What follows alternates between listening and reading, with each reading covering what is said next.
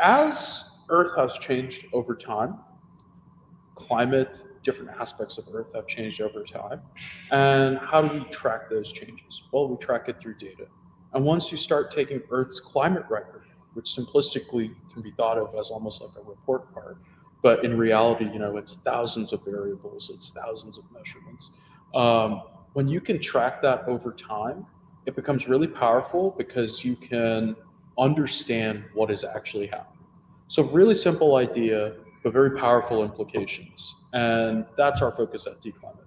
Basically, creating easy to use or easy to access climate data, collecting more data, building applications with this data that help us essentially create derivatives of that data and understand even more about what's happening, and working towards a goal where that data can facilitate climate action.